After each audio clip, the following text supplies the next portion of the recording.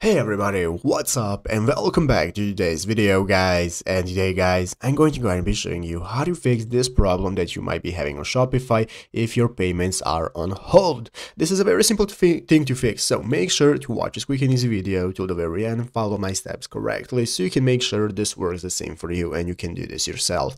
But yeah guys, let's get straight into it. So the first thing you want to do is to go ahead and open up the official Shopify.com website right here if you're not already, and after opening it up, you want to go ahead and log into your account and into your store. After logging in, you'll be greeted by this main page right here, which is the home page where you can find all the sections you can access right here. As you can see, you have your home, orders, products, and so on, and you can get started with your store. So guys, let's say that you cannot get any payments because it tells you that your account is on hold before you give more info. Basically guys, this is what you have to do to fix this. As you can see in the Shopify Help Center right here, you can see why your account is put on hold.